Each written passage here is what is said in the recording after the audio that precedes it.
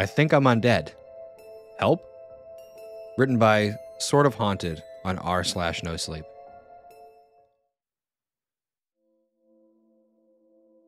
I've been eating a lot of raw meat lately. It started out as a sushi craving, but then I ended up gnawing on raw steaks while sitting on my couch watching Netflix. I mean, maybe I needed the protein.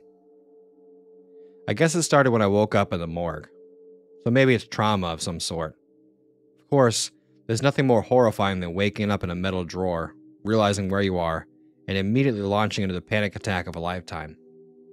Thankfully, the morgue attendant opened the drawer with wide eyes, babbling about how sorry he was or some shit. I'm thinking about suing the hospital, but hey, we only get one life, I think.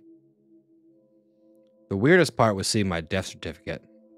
There's my name, Tabris. Yeah, weird name I know, but what can I say? My mom liked angels.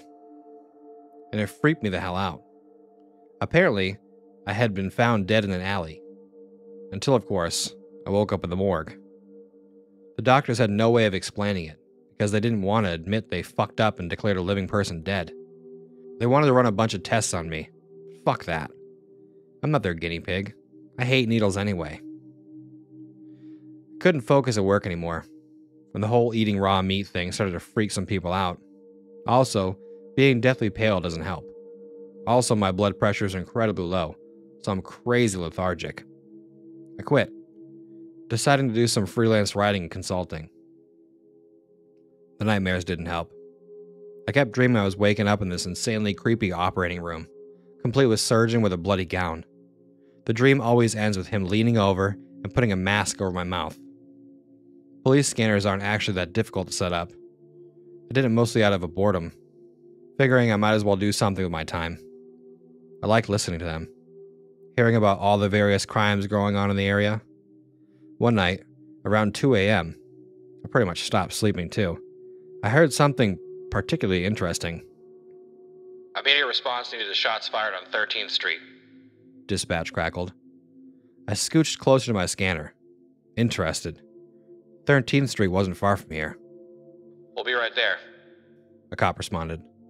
A few minutes later, he was requesting backup. We got a dead body. Need a bus. The officer's voice crackled over the radio. I sighed. I never liked hearing that.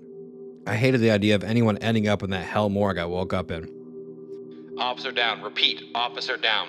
Suspect fleeing on foot, he said, shouting the radio. Suspect is a white male in his 50s, armed and dangerous. He just shot my fucking partner. I sat up suddenly. For the first time in months, I knew what I had to do. I pulled on a black hoodie, I left my apartment, locking the door. I went downstairs and out on the sidewalk, listening to the increasing sounds of sirens. The weird thing about me now, post-mortem, is I have an incredible sense of smell. Gunpowder has a very distinct smell, like firecrackers, and I could smell it the second I stepped onto the street. I turned to my left, the opposite direction of the sirens, and the scent got stronger. I sprinted down the street. Another advantage of my new condition. I'm incredibly fast and don't get tired. Makes going to the gym a lot more fun. But this wasn't the gym. I was on the tail of a stone-cold killer. So I guess the gym, but more escape room style. But also real life. Next thing I knew, I saw a shadowy figure duck into one of the many backyards of the houses around here. Deadly silent, I followed. I walked up behind him. He was trying to jimmy open the back door of the house when I grabbed him. Hey! He shouted, struggling against my grip. I slammed into the side of the house. Well, what have we here? I said, feeling an evil smile creep across my face. He was a gross-looking dude, with weak old stubble and an unpleasant smell. He was nowhere near being strong enough to fight me off. What the hell, bitch? Let me go! He shouted at me, spitting in my face. Now see, I don't like murderers, specifically men. They have this tendency to kill people who did nothing to them, and to call women bitches when they really fucking shouldn't. I crushed his windpipe, then his spine. He died instantly. Honestly, I always hated those articles about ethical cannibalism or some shit. I read one about a guy who made tacos out of his severed foot.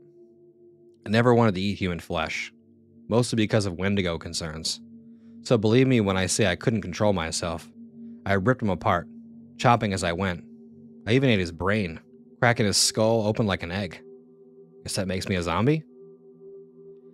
I cleaned up best I could. I felt bad for eating this guy in the backyard of some perfectly nice family. I dragged what was left of him into the streets for the cop to find. I even called an anonymous tip. Then I walked home to do some laundry.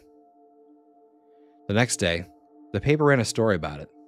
The cops were baffled as to how they could be chasing this guy one second, only to find him ripped to pieces down the street the next. Apparently, the man's name was Stan, and had murdered his wife after abusing her for 2 decades. Honestly, the only thing I felt bad about was not killing him sooner. Maybe I'll make a habit of this.